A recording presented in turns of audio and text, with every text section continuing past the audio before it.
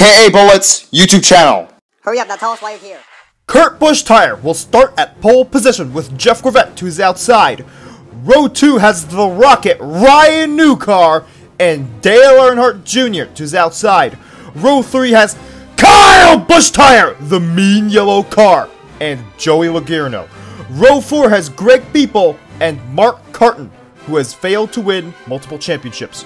Row 5 has Tony Gassworth, the 2002 Piston Cup champion, and Juan Pablo Montoya.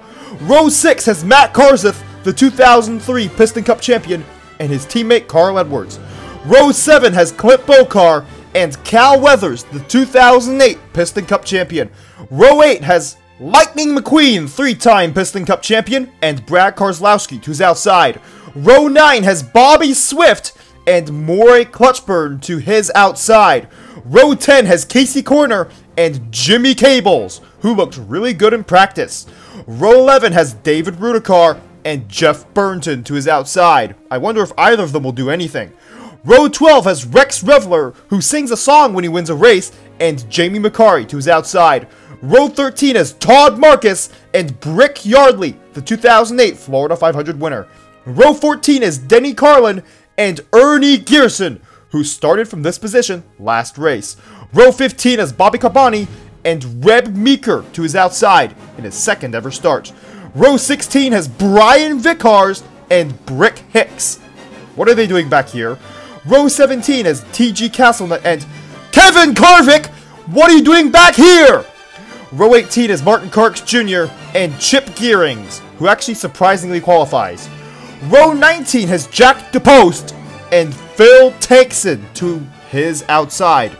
Row 20 has Chad Motorgas and AJ Carmendinger, neither of which qualified last race. Row 21 has Floyd Mulvihill and Mike Yankee Jr., hoping not to crash, and starting in 43rd is unfortunately Chuck Hicks! Why couldn't Speedy Comet qualify instead?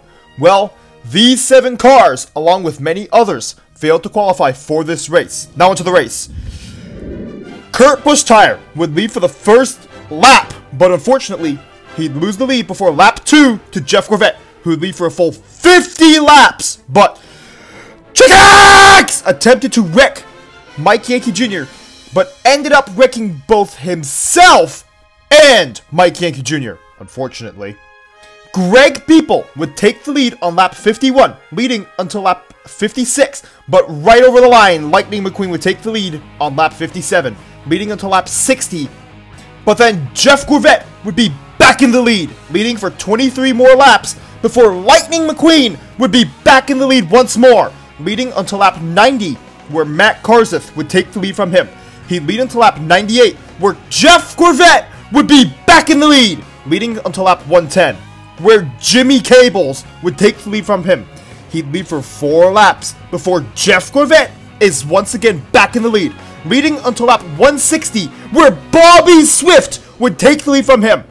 He'd only lead on pit cycles though, because Kevin Carvick would take the lead less than 2 laps later, leading until lap 163, but unfortunately, Kyle Busch Tire would take the lead, leading for just 2 laps, but then Tony Gassworth would take the lead from him, leading another 2 laps before Jeff Gorvette would retake the lead, leading until lap 213, where Kevin Carvick would be back in the lead for 2 laps before Tony Gassworth would take the lead from him.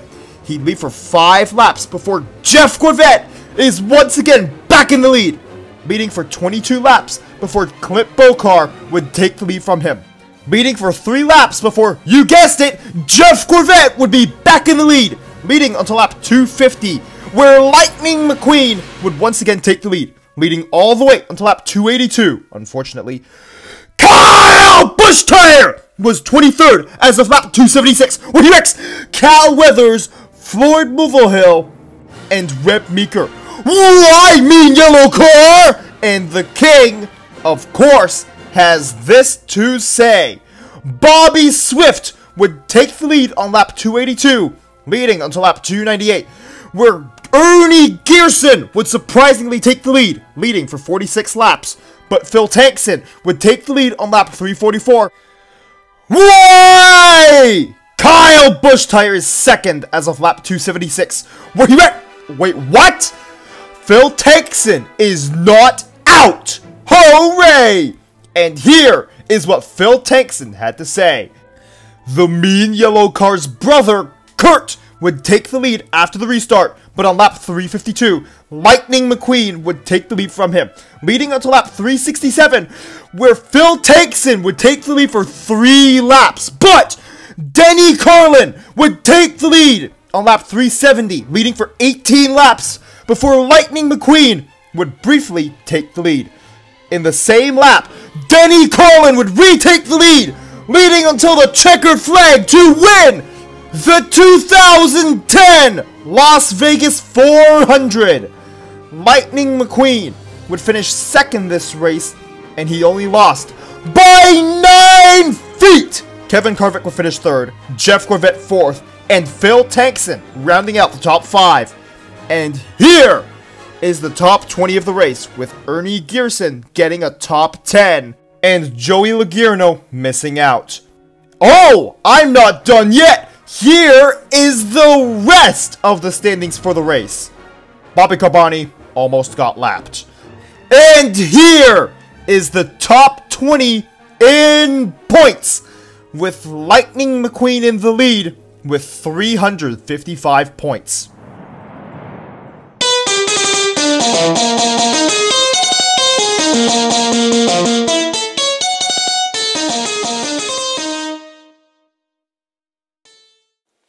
Remember to press the notifications button, which goes ring, ring, ring after you press it. And lightning strikes back, and that's as if you subscribed, of course. And thank you for watching this entire video. At least the mean green car finished last! But the third race of the 2010 Piston Cup season should be coming out very soon, within the next week. Let's hope the mean green car doesn't qualify for this race. Oh wait, it's his home track. Oh no!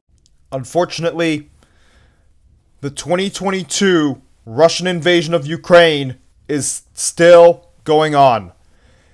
At this time, around 1/5 of Ukraine's land is controlled by Russia, led by the tyrannical Vladimir Putin.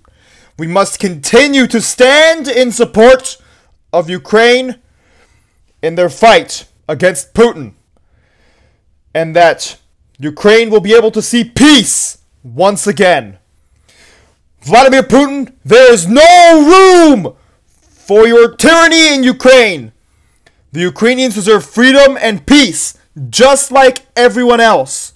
Slava Ukraini! Heroyam Slava!